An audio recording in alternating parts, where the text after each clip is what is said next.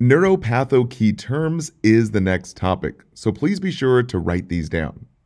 First up is vegetative state. There's brainstem damage, so there's loss of awareness and mental capabilities. And since the brainstem plays a big part in controlling the heart rate and respiratory rate, clients will typically have to go on life support, or a ventilator may be needed to help the client breathe. The next key term is brain death, diagnosed with a flat EEG, an electroencephalography. This is a test that detects abnormalities in brain waves, or in electrical activity of the brain, commonly used to diagnose the severity of chronic seizures, which we cover in detail in a separate video. So with brain death, there's no brainstem reflexes, and also no spontaneous respirations. And this type of death must be evaluated twice by different providers. Okay, the next key term is locked-in syndrome. The client is paralyzed, but thinking is not affected, and they cannot communicate. The next term is a really big one here, so I'd be sure to pay attention. Level of consciousness. So we have the acronym AVPU. A is for alert or awake. V is for responsive only to verbal stimuli. P is for responsive only to painful stimuli. And U is for unresponsive or unarousable, also not awake. Hey, did you see the new study guide that follows along with this video? So cut your study time in half and increase your retention of the need-to-know key points and memory tricks that love to come up on nursing school exams. Plus, get 900 more videos not here on YouTube, neatly organized into playlists. Try it for free. Visit simplenursing.com today. Now, O is for orientation or oriented. Clients will typically be asked 4 different questions. For example, person, place, time, and situation. If the client knows all 4, then they're oriented times 4. Now, ALOC is altered level of consciousness. This is also called a change in mental status and mental status changes. Now, lastly is the GCS, the Glasgow Coma Scale. This scale is used objectively to describe the extent of impaired consciousness in all types of clients, from acute medical to even trauma clients. The scale assesses the clients according to 3 different aspects of responsiveness.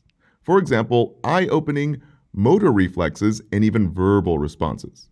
So let's play a short segment right now. Now, switching gears here, let's talk about the GCS.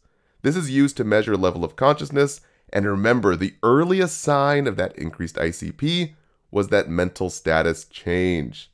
So let's break down the GCS score real quick.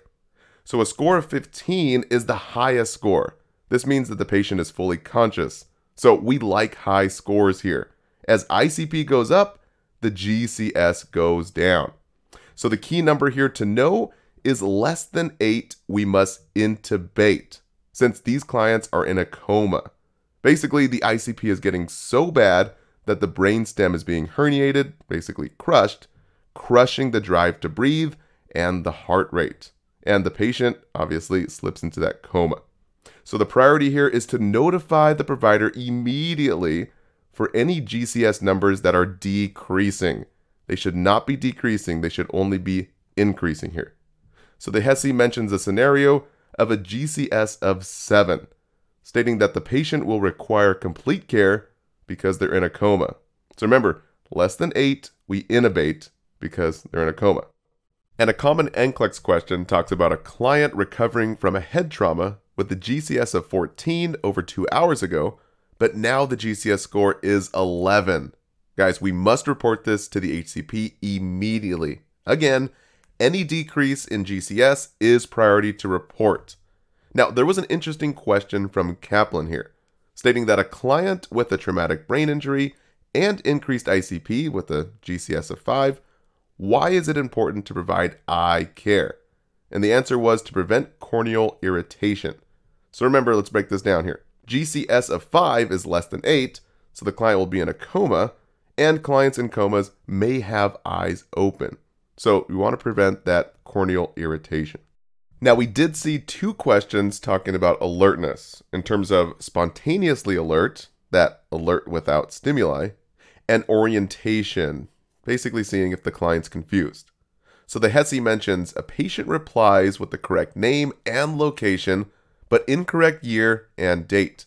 How should the nurse document this patient's response? And the correct answer was alert and oriented to person and place. Now, another common NCLEX question here is which assessment best demonstrates the GCS? So painful stimuli that is applied and the patient pulls away, this is responsive to pain. And a client responds to a nurse's question, this is responsive to verbal. So don't let the NCLEX trick you here. Again, this is not spontaneous since these clients are responding to a stimuli. So responding to the pain or responding to the verbal cue. All right, that wraps it up. Thank you so much for watching. Don't forget to take your quiz and download the study guides. And also feel free to share the love, share with a classmate and even your instructor. See you guys in the next videos. Thanks for watching. For our full video and new quiz bank, click right up here to access your free trial. And please consider subscribing to our YouTube channel. Last but not least, a big thanks to our team of experts helping us make these great videos. All right, guys, see you next time.